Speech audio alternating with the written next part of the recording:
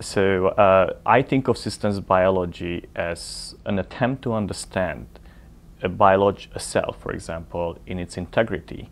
And in practical terms, it boils down very much to understand the network behind the cell. What do I mean by that? The components of the cell never really work independently from each other. The reason why a cell is alive, why am I alive actually, is because the different components, genes, proteins, metabolites, and so on interact with each other. And much of the biology traditionally has focused on finding the components, cataloging them, and understanding their properties. Systems biology aims to go beyond the components and try to describe the interactions between the components.